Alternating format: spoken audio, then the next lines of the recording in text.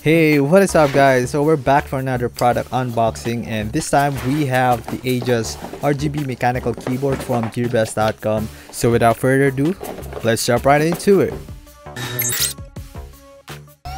Alright, so here's the box, and I love the packaging. So there are a bunch of papers here, and this is a keycap removal tool and has that clicking thing. So let's take a look at these paper things. Oh, these are in Chinese. Well, all of them are Chinese.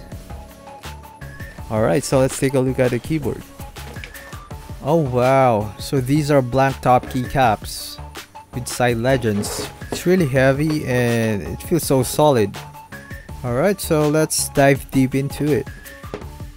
Okay, so it has a heavy duty braided cable and these are not detachable.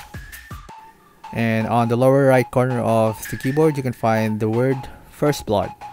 And on the upper right corner of the keyboard there you have the volume wheel, the skip and play, and also the light controls. The volume wheel works great. With this, it's easier to access the volume without having to look at the keyboard. And on the bottom there you can find an Ajazz branding and 4 rubber pads for anti-slip and 2 rubber tipped flip-up feet.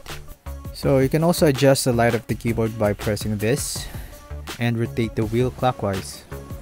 Alright, so let's play music and try the volume wheel.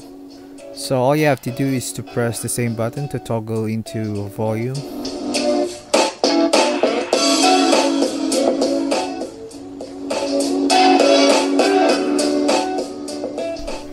So everything works great.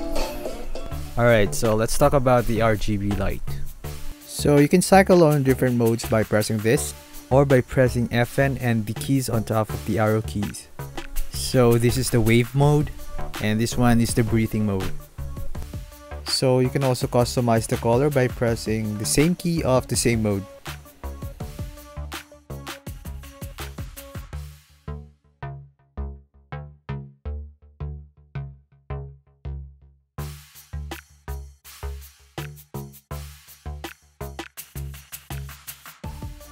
It's kinda weird using it for the first time because these are side legends and the top of the keycaps are blank. And it felt weird at first, but I got used to it. Typing experience is really awesome. I like typing on this keyboard, and here's how it sounds like.